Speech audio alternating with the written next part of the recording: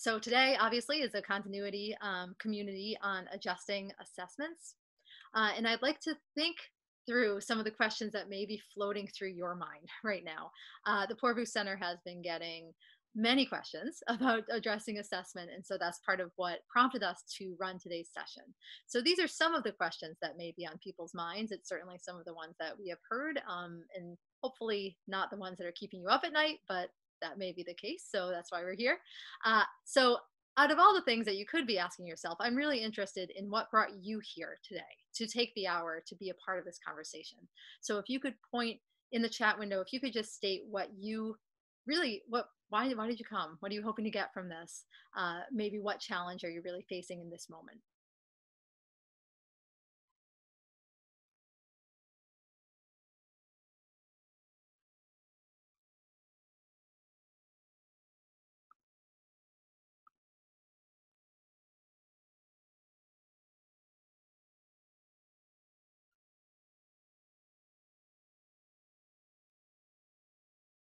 Overview. Yeah, Sam, I see that. So part of what I'm hoping, and we'll talk about this, is really to give an opportunity for people to share about what has been happening that they've been successful in adjusting.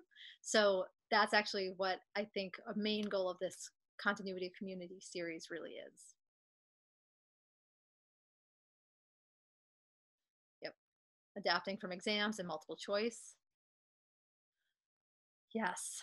So I think we've reached a stage. I'm looking at the comment here from Kira about students who have tested positive at this point and what that means and how do we support people who are really not uh, thinking assessment is necessarily the highest thing on their radar. Defining open book exams. Yes. Yeah. Josh, I see that. So, right. Um, Under ideal circumstances, we're going to talk about that. So what would they be doing under ideal circumstances? That's actually a question I'm going to be asking you, and then we will discuss how to adjust given less than ideal circumstances. Thank you. So if anyone else wants to chime in, feel free. I'm going to move forward just to keep us rolling. So my objectives, my goals for today are really by the end of this session to allow you to discuss approaches for adapting assessment to the online learning environment, to problem solve with Poor Boost staff as well as each other about the complex assessment challenges that we're facing in not just moving online, but moving online mid-semester in a world of possible stress for students as well as yourselves. And learning about resources available through Yale as Poor Boost Center as well as Yale more broadly. All right, poll time. So let me launch my poll here. I believe that you will be able to see it in a second. All right, so I believe you can see it. So the question is, how much do you anticipate needing to modify your current assessments? So I'm interested if you could just see where you are right now. I'm not expecting anyone to put none at all. Otherwise, I'm not quite sure why you're here, but I would love to hear your insights. None at all. Oh, yay. Okay, awesome. I like that somebody did that. Please let me know what you have done to get you to that point. A great deal, moderately. Okay. About half of the people have voted, so I'm going to give just another minute for those who would like to vote to go ahead and do that, or not vote, but rather submit your response. No one wins in this. No competition.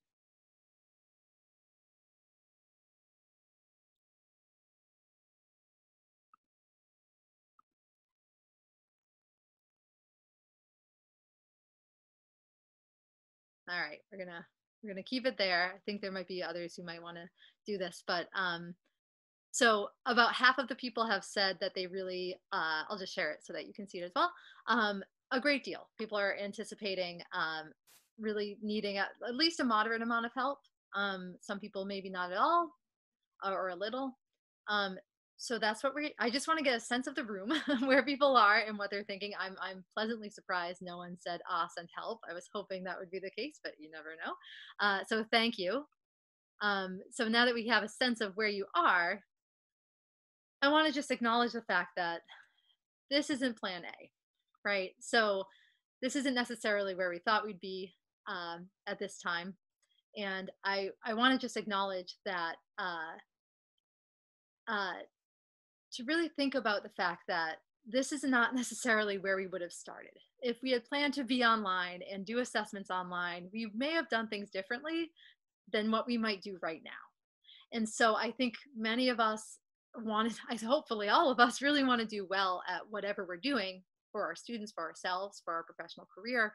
And this is a challenge. And I just want to acknowledge that in the room and make sure that you acknowledge that for yourselves and give yourself a little grace during this time. So I want to frame this as a solvable opportunity. We'll get through this. Assessments will happen. Students will continue on in the semester, and I want to see this also as an opportunity for you to think about what you may do right now that you may not do otherwise, in a way to help have these conversations about assessment and think about how you can pivot and do something useful for your students and yourself, given the context that you're in. So, reasonable steps.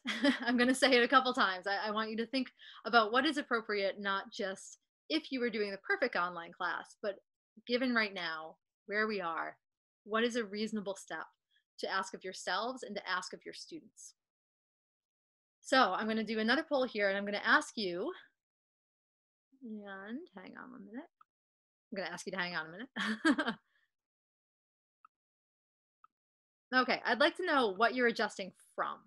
So this is really the question of ideal assessments. If you were in your classroom and things were running as you expected, what were you intending to do? Is really another way to ask this. I'm going to share just so you can see. So most people are doing some type of exams or quizzes, whether that's multiple choice only or a mix of different things. And I see Sam's doing P-sets and drawing graphs, which is a whole other conversation we can have about how to do that and how people have been addressing that. So a few people are doing essays and writing, performances and presentation, project-based work. And again, these are not necessarily mutually exclusive. You may be doing a bit of all of them. All right, so thank you. That gives us a good sense of where people are coming from and some of the ways in which we could think about diving into some strategies that come from these different assessments. Okay, and Sydney, thank you. I see that you're talking about the lab, physics lab. Yes. Okay. So, did I share the results? I thought I did. Maybe I did not. So, here we go. All right.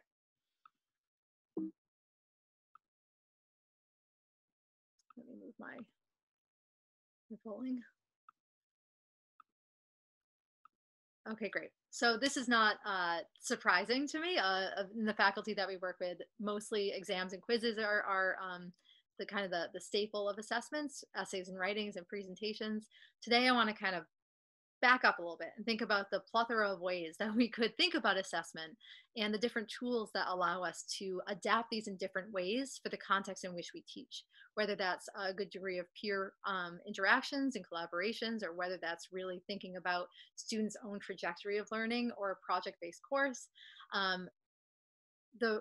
These can be adapted in a variety of ways, and that's what I hope we're going to discuss a little in more detail today.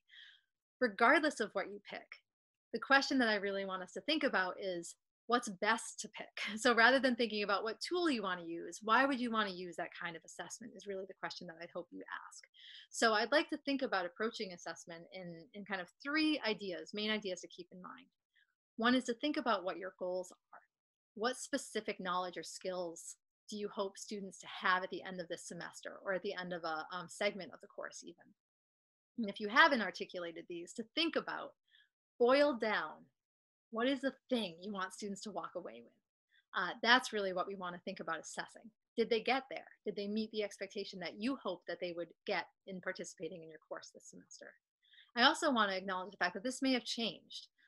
Perhaps you were thinking about getting them to XYZ. If you have enough autonomy in your course to make some big adjustments, that might be something you want to do depending on your student circumstances and the content of your course. I also want to encourage you to consider alternatives. So I think that's why you're here. So I don't think that's shocking. But I think what I want you to think about is not just what you could do, but what you could do that would allow students to demonstrate their knowledge in a way that meets what you hope to assess. And so that might look different in online learning than it may look in your courses. And it may look different than what you anticipated and what students anticipated.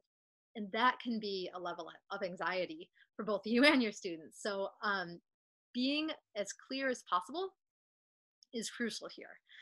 Students are getting an influx of emails, as I'm sure you are as well as dealing with all kinds of family travel issues and challenges. And so, really articulating not just what you expect of them, but what you expect of them in order to help them be successful. What do they need to do and when? It's really their question right now, and keeping it simple and simple as clear. So, clear and simple communication is pivotal. So, regardless of what you pick and regardless of how you change, these are the three things I really hope that you keep in mind. And so, my background, I'm a cognitive psychologist, and I could not say anything about this. We are going to be running a continuity community on student motivation next week, and so we'll come back to these ideas. But specifically in relationship to assessment, I encourage you to think about what is really happening right now to your students and yourselves. What will students remember and feel when they look back about this experience? It may not be every single detail that you hope they learn during this semester, but the way in which you convey this information, the way in which you ask them to demonstrate this information will lend to an ease of their anxiety potentially, or a heightened sense of anxiety, and really how they recall this experience. So just keep that in mind. What's important to your students right now? What's important to you right now? How can we engage students intellectually, regardless of how they do on an assessment? It's something that they may actually want right now, to have some kind of sense of support and normal ongoing academic affairs. So I encourage us to think about what our responsibility is as educators in this context and how we can best support our students. And right now, I think that we could actually flip some of the wording here and not just ask what will your students remember and feel, but what will you remember and feel from this time? What is important to you right now? So when we talk about taking reasonable steps in assessment, think about what your own capacity is, what your TF's capacity are, what your students' capacity is. So kind of thinking about all of these different stakeholders in your course and what is reasonable to ask of yourself and them. So that's what we're hoping to discuss today in more depth. So I'm going to go through these three big areas: exams and quizzes, presentations, and essays and written work, and think about some tweaks. So I have some ideas of what I would generally not necessarily advocate for, but suggest people consider on the slide here, and I'll go through them a little bit.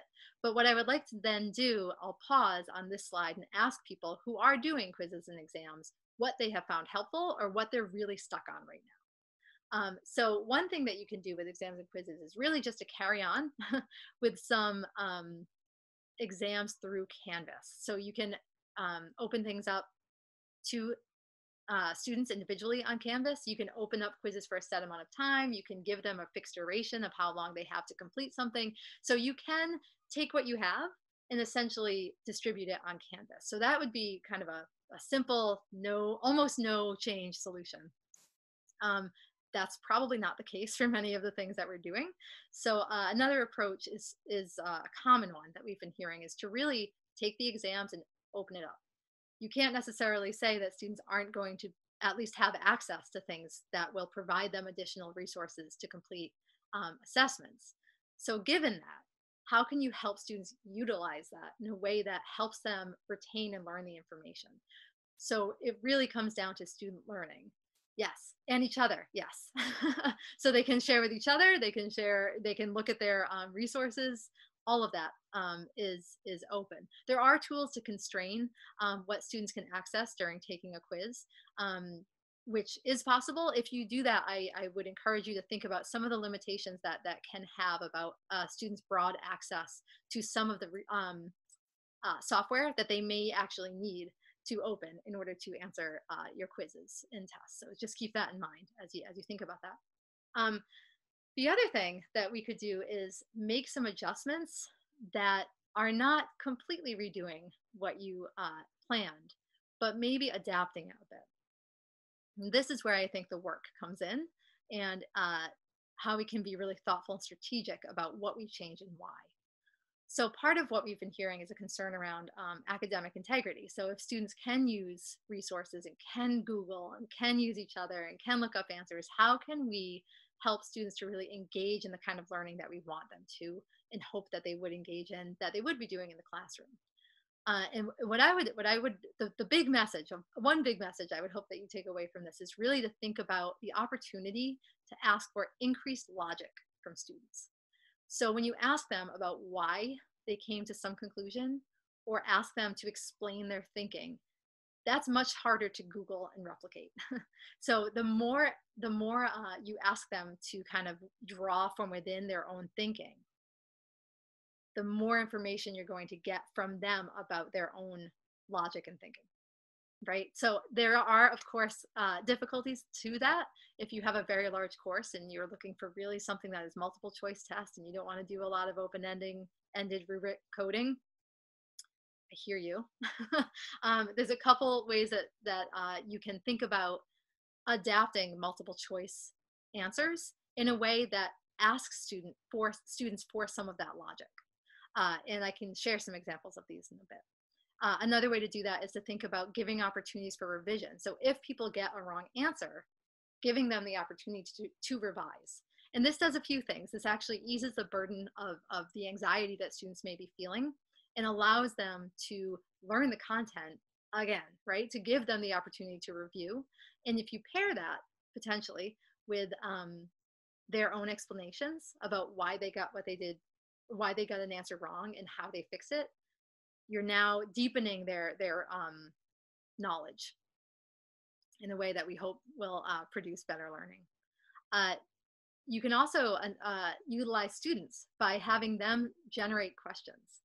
And I like this approach. It may work in a maybe a moderate to small size class, depending on how many TFs you have or the format of your course. But students could generate their own questions and explain to you what the answers are and why they ask this. Why is this concept important to know? What is the right answer? Why is it right? What are the distractors? Why are they wrong? So giving students an opportunity to really dig into the content. And if that's the case, that also can decrease the opportunity for sharing answers where they shouldn't, right? So that's another thing to think about. You could also completely change what you're doing and think, instead of exams or quizzes, thinking more about an annotated portfolio, for example. So you could take what students have already done, and instead of a final, for example, I'm not advocating that this will work in every context, but instead of a final, have them put together their previous work and explain their thinking over the course of the semester. How has it changed? What were the concepts that they in particular struggled with, and how did they or could they improve their learning in that concept? And so this is really reinforcing what they have already learned. So that's another option. And it gives them a lot of reflective practice and metacognition around both what they've done in this course, but then learning more broadly for themselves. So I'm going to pause here and ask if there are questions about exams and quizzes, which I'm sure there are, as well as if people have really come up with any clever ideas, or even an idea that you're not sure is clever that you would like to share to see if it helps others. I encourage you to do that in the chat now, as well as I can give you the opportunity, I believe, to share your screen if you would like to, or to speak rather, if you would like to do that. Yes. So Sydney, I see your question. Oh, I see people. Oh, Sydney's raising her hand. I would love to know. Okay, hang on one moment. I'll let you share the stage here. I don't need to share my screen, but I would ask, do you know whether final exams are going to be scheduled for particular times as they would be in the past? That is a great question. And then the physics 166 and Physics 205, well, I guess it would just be the 166, would ordinarily take place over 5 days and several sessions because they have to have access to equipment, which of course we no longer have. Mhm. And so the question would be, is that something that the university would expect to be given for a 1 3-hour period, which would make it more difficult to share answers, also known in another way as cheating? And Professor Bonnie Fleming is in charge of the course. I'm one of the instructors, but I'm trying to think about how we could make it as close to being there as possible, and whether it does make sense to do that. I like your idea about the trying to have more reflective answers in addition to, well, can you fit the curve properly and extract useful information out of it? All right, that's it for my diatribe. No, it's great. So real questions, right? Yeah. So the quick answer that I can give is I'm not sure as far as what the schedule of final exams are. There's a few Poorvu people here. If you know anything concrete, please feel free to chime in or raise your hand. I want to acknowledge that I don't know the answers for the schedules, and so that is something that I can ask others and look up a little more detail on, because I think that is going to be a big question that we're going to be asked pretty soon. So I will check and get back to you as I can. On the other side, so thank you, Pilar. I see that you're going to follow up on the question. Thank you. So to think about more about what you will actually have them do, I think that's something that would be helpful to think about in conjunction with that answer. So what I would say that you could do regardless of the format is to really think about, if nothing else, I want students to walk away with knowledge of XYZ or being able to do XYZ. So if you can come up with really what are the real nuggets that you want them to walk away with knowing, being able to do, and then depending on the structure that you're given or asked to consider, thinking about the best method. So rather than thinking about the method, really backing up and thinking about, well, backwards design, right? Like what are the things I want students to be able to do? And then you can work in the method depending on the context. Is a quick answer. I would say the longer answer is for you and I to talk about what exactly you want them to ask. And I'm happy to follow up with that too, because I know that that is a light answer to a very nuanced challenge. So I see a couple other comments that I just want to acknowledge here. Exams identical in form with all different values. Yeah, so there's a couple ways that you can look at academic integrity, not cheating. Sydney, I like that you called it what it is. I want to acknowledge that you can do that. You can make it so that the right answer is A and not C, and all of that. You can also change the wording so that they have to read it carefully. So in some cases it would be, what is the maximum value that XYZ could be versus what is the minimum value. So if you make those changes, it makes it a little harder for students to swap answers, as well as timing. So if you allow them a given amount of time to complete something, it makes it harder for them to spend the time garnering resources, right? So that's another way to do it. I will caution that that is more anxiety producing for students to really, have to do it in a set amount of time, particularly given some difficulty in connecting through internet shortages or whatever the struggles are with students in different areas.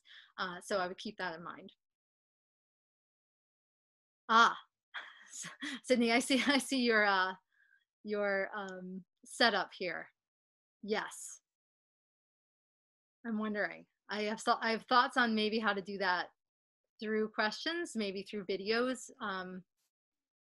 Yeah, let me think on that. I do want to look at other people's comments here too. So Jonathan, I see that you are talking about exams and quizzes on Canvas, and that scores weren't different from doing assessments in class. And that you're trying to figure out how to grade 300 final projects, ideas for peer review and grading. Okay, so I have a couple ideas. I want to open it up to other people if they would like to answer that first. And Sydney, I see your hand, and I'm just gonna talk about this question, and then I will get back to you. Unless you want to jump in on this, you're welcome to. Okay, no, he passes.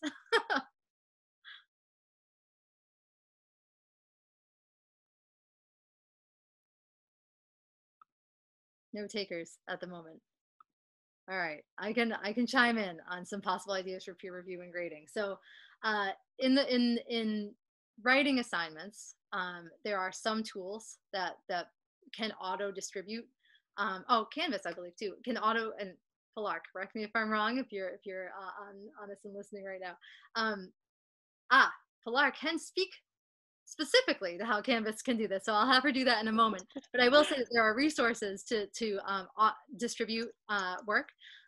What I would say is to really consider rubrics, importantly, in this, to really think about, if you're going to ask students to peer review, they really want to know that their grade is going to be not random on the kind of perception of their peers who are not experts. So when I've done this in courses and I've had peer reviews, students peer review each other's work and provide a grade for that work, their eyes kind of open and they panic. So I would say that if you choose to do this, to be really clear about the process and about how you as the instructor will intervene when necessary or review kind of the scope of what people are saying. So I'm going to say, Pilar, if you have something that you can speak to directly about how Canvas can do this, I would love to hear that. Sure, of course. So I put an item in the chat that shares our help articles that deal with how to implement sort of peer assessments in Canvas. It is something that you can, that we're happy to sort of set up with you. I know it may not be as transparent when you walk through it on your own for the first time, but if this is something that is interesting to you, Megan already touched upon rubrics. It is important to help support however you wish to sort of set this up in Canvas so that your students know what they are peer reviewing, but you can set it up in such a way that you have your students have to review 1, 2, or 3 other people's assignments as well. It is leveraging the assignment tool and not the quiz tool. So there is an element of sort of making your choice in terms of how you actually want to implement your assessment.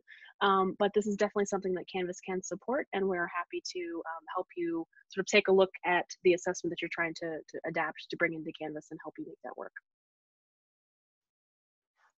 Thank you. Yeah, depending if and so Jonathan, can I ask if this is presentation based, or is this all content that they could submit?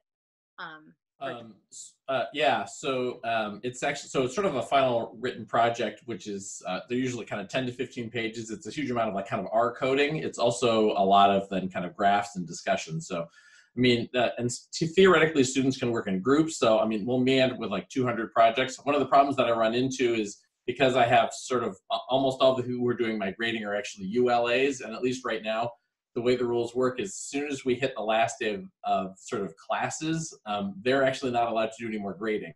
And so in the past, it's sort of been myself and a couple of TAs, and sort of to like actually do justice to, what amounts to sort of 200 projects that are 15 to 20 pages a piece, is like, this is not going to work. So I've been trying to think about a way, partly just to get the students to think more about themselves, like how, like to go through that process of like by grading somebody else's work, how that changes their own understanding of what they've turned in, their own understanding of the material. This looks really cool, actually.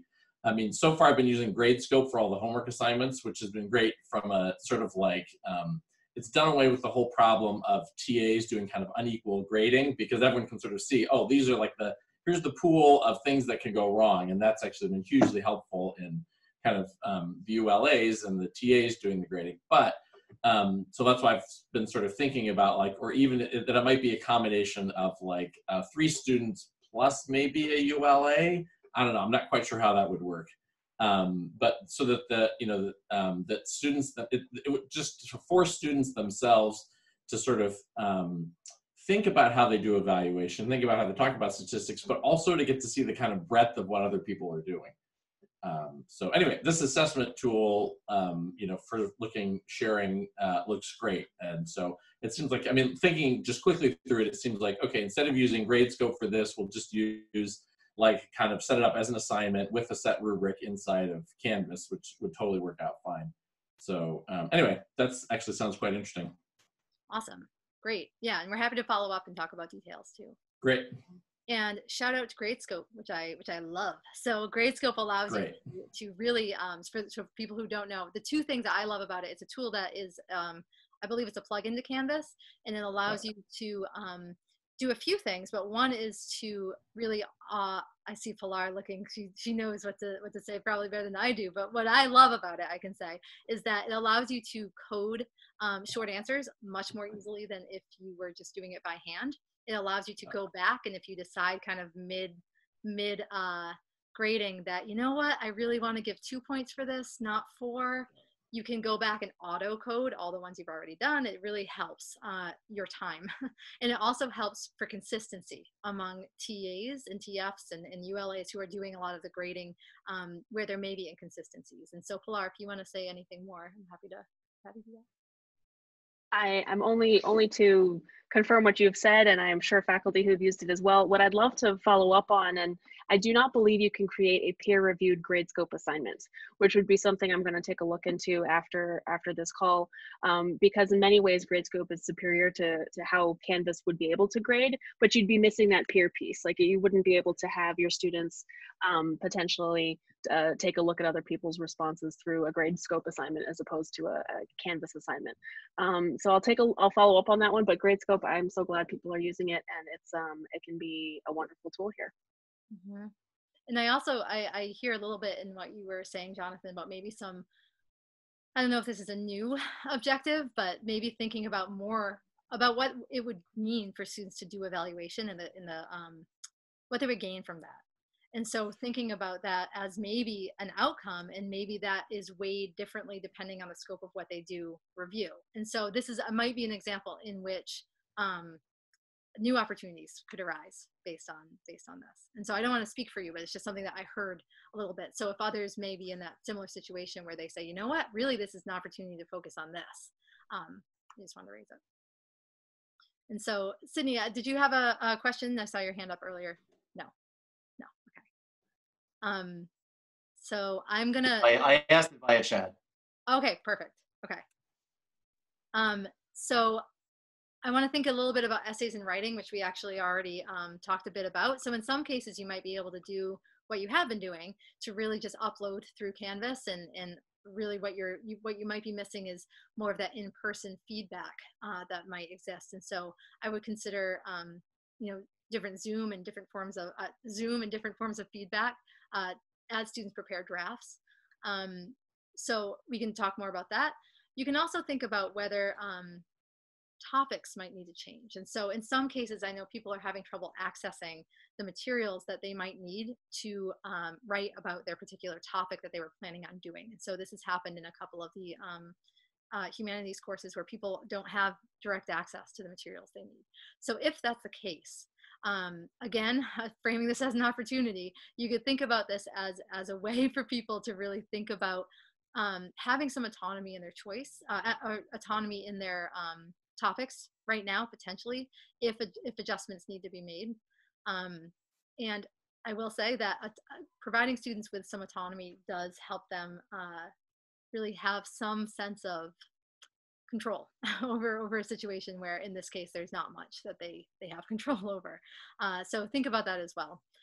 Different formats or different deliverables, again, might be helpful here, depending if you want to make those changes. So we talked a bit about this, but if anybody wants to join the chat about essays and writing specifically, happy to take those questions as well.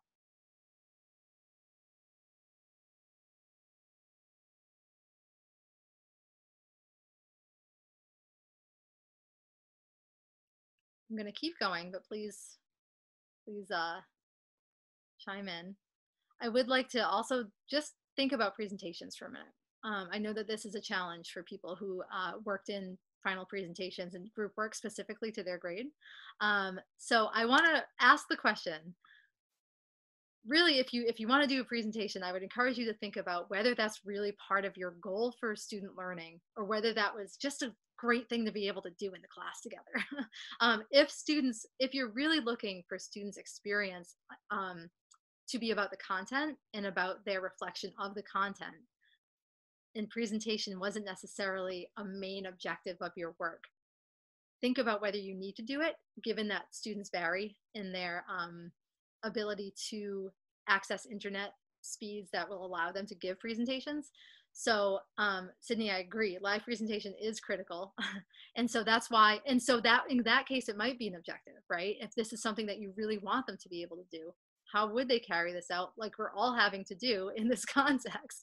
So I would encourage you to think about recording, think about Zoom recording, think about small group presentations where people maybe from the same time zone can participate together. And think about whether it is about presenting or about communicating the content that you're really after. So if it's about communication, if you want to review people's projects rather than have them formally present, that's another option. So just thinking about what might work for your content. And Pilar, thank you for following up. So Gradescope does not have peer-reviewed assignments yet. So that's a limitation of Gradescope, but again, Canvas allows some peer review. So we can carry forward with that if you would like. So I want to pause here and ask if there are other things that people really want to think about right now. I want to open up the chat, not just to presentations, but more broadly. If there's something on your mind that you would like to kind of group think about, please provide that in the chat and I'll raise it to the group and we can see if we can problem solve together for the next few minutes before we wrap up. And I'll follow up with some next steps and resources as well. But for now, I'd like to open it up.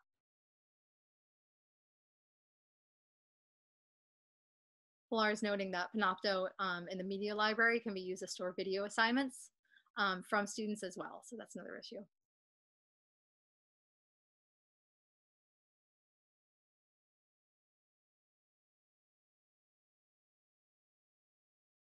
Yeah, so I can follow up. There's a bit of research done on peer review grading that came out of writing, a peer review of writing. This is college writing submissions, mostly in social science, I believe. And it showed that students' ratings, when you have, I believe, 5 to 7 novice graders, when you average that number together, it starts to approximate expert level feedback. So you can keep that in mind. I don't know what that's worth, or if you want to ask 5 to 7 for every person to look at 5 to 7 papers seems a little excessive to me right now, but it is something to keep in mind. When I do peer review work, I do show them that data and talk to them about what it means to peer review and what the purpose of it is, and how I will be sure as the instructor not to overweight what I know is someone who is learning this content, not to overweight their grade in a way that could disproportionately negatively impact someone inappropriately, right? So that is something that I would encourage you to be clear about how you will provide oversight. A hive mind question from Sydney. How well have the online classes been going? Yes. I will leave that to the people doing most of the teaching right now.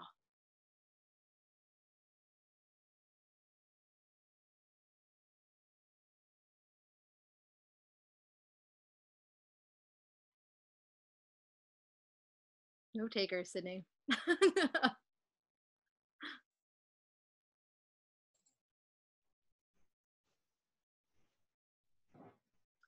I guess I'll just say that it's been interesting because, so I've been using kind of Panopto to do classroom capture for both of the kind of big stack classes that I teach. So it's about 600 students between 2 classes right now. And as it was, 80% of students were pretty much already watching the online videos. So most people's experience hasn't really changed much. It's been interesting to see a lot in terms of students' facility with Zoom. And so that's its own kind of, I don't know, it's like kind of social teaching as for the people who have lots of experience versus the students who show up who like, they don't know where the buttons are and they're not quite sure what to do. One thing I've certainly found with, I think I have 30 TAs, something like that, it's just hard to like pin them down across all the time zones. And so I think that's been one of my biggest challenges is actually sort of finding a time to really kind of make sure that they're kind of on the ball doing things. One thing I sort of felt like I just need a little humor here. So I had my daughter who loves to do musical theater and just like stupid like TikTok videos. So I've been sticking like a 2-minute TikTok or whatever stupid video of hers at the end of all of the online videos. one thing that's been really fun to kind of mess around with is to kind of think about. So I figured I was going to sort of put up like 3 different formats of videos for students to watch. So one of them is I just grabbed a video that I had from last year because the material didn't really change that much. So sort of using a Panopto Canvas like in the classroom capture from last year. And then sort of like I've set up a whole new system at home with like, I just got lights from Home Depot and like kind of a video capture card and some stuff like that. But anyway, one of the cool things about Panopto, if you mess with it, is that you can actually sort of like, you can still do like the multiple screen capture, which is what my students really like. Because you can sort of have one screen that's like showing like a video of me, but that's mostly useless. And then there's like here's the code that they actually need to see. But it's kind of cool. You can still do that at home. Anyway, it's been fun messing around with like different microphones, different kinds of like, kind of projectors. Anyway, I figure I'll sort of throw up 3 different sort of formats. And then I thought, oh, I'll get in front of my big screen TV and it'll be sort of like I'm in classroom. Anyway, and then I figure I'll send around a quiz and see what people actually like. So I'm kind of curious to see what they say when we get all done. That's great. I love that you're having fun right now. That makes me very happy. Yeah, actually, I was thinking it's one of the things I really find it's kind of cool about this time. I mean, I hate to say that, but it kind of sparks all sorts of new creativity just because we're sort of forced to do it. So, and it's been interesting to sort of, even as there's a lot of anxiety, to actually sort of help students also see this as a potential for sort of creativity and innovation. And so, and to sort of figure out how I encourage them to teach me. Like I remember like this background, it was because someone showed up on Zoom with like an ocean in the background. I was like, dude, how did you do that? So anyway, I figure every session I have with students now, I'm gonna have a new background every time. So, and I'm having them like actually send me like, hey, what background do you want to see Jonathan hang out next to? And so anyway, they're actually sending me, anyway, one of the funnest things was, so my daughter did some ridiculous skit about how somehow only rats do stats. And so the next thing I got was this cool GIF of like Django, who's like the head rat in Ratatouille with my face pasted on it. So that's going to be the next background. That's great. That's great. One thing that you're talking about that we're going to cover in a future continuity community is really that importance of student motivation and how do you engage students remotely. So both of those actually there'll be a couple sessions on that. So I encourage people to think about that as well, to really bring the human into this experience for people who are sometimes very isolated too. So I want to note what Jennifer said here. So to know if students are going to be taking the credit D option might be helpful for people to think about how they're assessing. So one thing that hasn't come up yet that I do want to be sure that we say is the opportunity here to ask students how it's going and what their plans are, and to really think about how they, if appropriate to your course, can help shape the assessment. So, this is easier in smaller courses that are not necessarily linked to other courses with multiple instructors. So I recognize that. But for those of you who have some autonomy to really think about what would work for your students in this course right now. So I encourage you to reach out to them and start that conversation.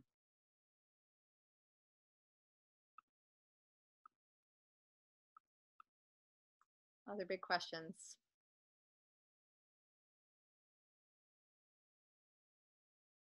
So Sydney, the better attendance, I think you were talking about Jonathan's approach there and copyright concerns. Yes. Yep.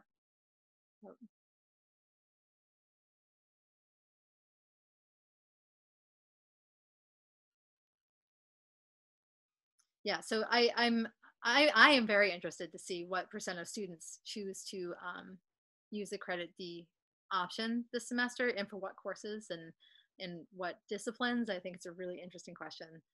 And it's a little unknown, right, for all of us. And so I would encourage you to think about what makes sense for your students and what makes sense for equality purposes as well, for thinking about students' access and what their choices are, and all of that. Might be something to really deeply consider for your content and how your course is positioned in students' trajectory for their educational process at Yale.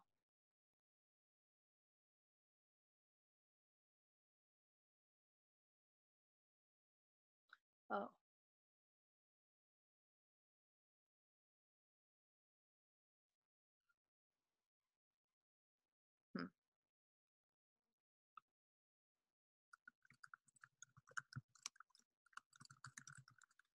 Any other thoughts? So David's asking, any suggestions on high stakes versus low stakes quizzing? Yes. And possible technological challenge students might face. I have suggestions. Others might as well. So I'll say my 2 cents, and please raise your hand or chime in if you would like to contribute. I'm a big fan of low stakes, frequent low stakes assessments. It gives students an opportunity to hear about the way that you give feedback and grade, and see what your approach is to grading, and how you ask questions and what to expect. So if you give frequent opportunities for them to do that, it allows some dynamic, right, between you and others. And I also would say that it lowers the stakes for them to think about easing their anxiety and opportunities for revision or improvement over time, rather than really hanging their hat on one kind of know it or not experience.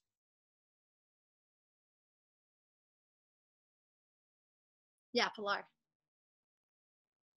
I wanted to sort of follow up with this idea as well, that if you've never done online assessments before with your students, and you may be considering a high stakes one in the future, not a bad idea to consider a very low stakes one, to give everyone a chance to make sure their technology works. I know this seems, it could be anything, just to, you know, take a quiz, answer a question about their day, upload an assignment. It's just, if they've never done it before, it helps them not feel like they're doing it for the first time in this high stakes exam. And so that's just a suggestion from our side as well. Thank you. I want to note, I have a note here that I feel obligated to say that it may be the case, and I will follow up with you, that you don't want to ask your students what their plans are for credit D options. I'm going to check on that, because there might be some policy around the appropriateness of asking that in different student access. So let me check. I will get back in the email. And I see Jennifer raising her hand, so I'm going to give her the opportunity to talk. Yeah, I definitely made sure that when I wrote to my students and I said, you are under absolutely no obligation to tell me what your plans are for credit D. But I did say that if you are choosing the credit D option, it is possible that we can have a conversation about your specific progress in the course, look at the upcoming assessments, and see if you're already at the level where, you know, with 1 or 2 more assessments, you would already be at that threshold for getting credit. And therefore, we can kind of waive some assessments if that would alleviate things. So definitely want to make sure that it's like clear that the students knew that they don't have to say anything, but that there are more options if they feel comfortable talking about it and want to talk about it. Mm-hmm. Awesome. Okay, thank you. Yeah, I appreciate that. Yeah, it's a hard thing to ask students to give information. This is something that we've been thinking about in getting where students are right now, right? So thinking about what they have access to, what they don't, what their problems are, what their struggles are, what's appropriate to ask them about, right? So that's something that we have been really being thoughtful about, to respect students' privacy as well as support for whatever their situation is, to enable them to really be able to participate in the way that they want to, because they didn't sign up to be online learners. This is new for everyone. All right, so we've gone over a few different ways that we can either adapt what we've been doing, as well as think about maybe some new ways to think about assessment. We have a few more minutes. I want to give you one last poll, and then I'm going to give you some resources. And this is really just to ask you, let me be able to get to it here.